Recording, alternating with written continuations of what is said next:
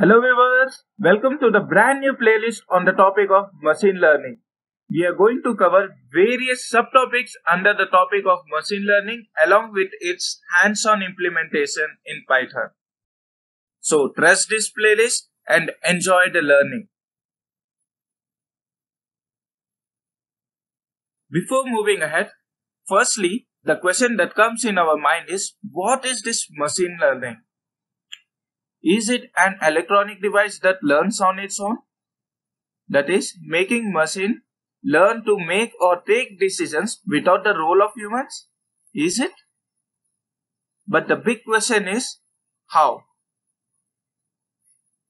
And moreover, what is the term machine in machine learning?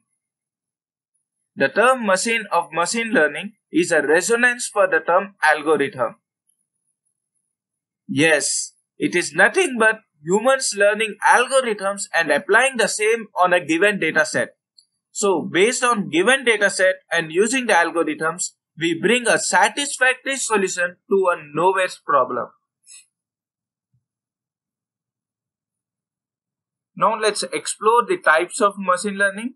So, machine learning can be broadly classified into three categories. That is supervised learning, unsupervised learning, and reinforcement learning. Now let's understand what is this supervised learning. Supervised learning is a type of machine learning in which machines learn from known data sets and then predict the output. So we are dealing with the known data sets and then we predict the output. So it comes under supervised learning. In supervised learning, agent needs to find out the function that matches a given sample set. Moreover, here we know what to achieve, that is the goal state that determines the decision. Example can be predicting a disease based on some symptoms and also predicting the salary of an employee based on his experience, etc. And supervised learning can be broadly classified into two categories, that is regression and classification. Don't worry, we are going to have a detailed discussion on the subtopics in the upcoming videos. Now let's move into unsupervised learning. Unsupervised learning is associated with learning without supervision or training. In unsupervised learning, the algorithms are trained with data which is neither labeled or classified. In unsupervised learning, the agent needs to learn from the patterns without corresponding the output values. And the famous example under this is clustering or recommending a list. So, unsupervised learning can also be broadly classified into two categories, that is clustering and association. And the last one is reinforcement learning. Reinforcement learning is a type of machine learning technique that enables an agent to learn in an interactive environment by trial and error using feedback from its own actions and experiences.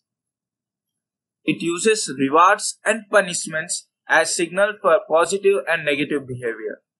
The goal here is to find a suitable action model that would maximize the total cumulative reward of the agent. So the overall components of a reinforcement learning are agent, environment, and the action and the state. So agent is supposed to be in a particular state and it takes an action AT according to the situation in the environment, and based on that action, if it is a good action, means it's a successful action, then it will be rewarded. Else it will be given a penalty.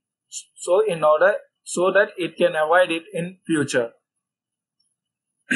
Let's take an example that we are having an agent in the environment which is walking in a flat floor. Now, if in front there is a box, then the agent should jump. The action which is prescribed is jump. If it is going to jump, then it will be rewarded. And if it ignores jump and just go on sliding and collides with the box, then it will be given a penalty so that it can avoid it in the future. Now, as we have got some idea about machine learning, let's see where all can we apply this machine learning.